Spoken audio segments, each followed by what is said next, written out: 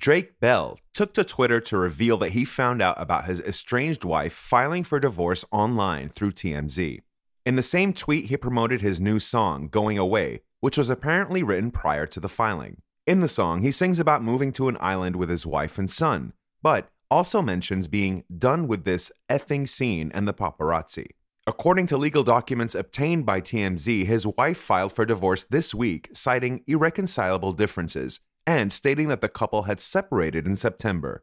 The pair share a 2-year-old son, Wyatt, and she is seeking primary custody, spousal support, and visitation rights for Bell.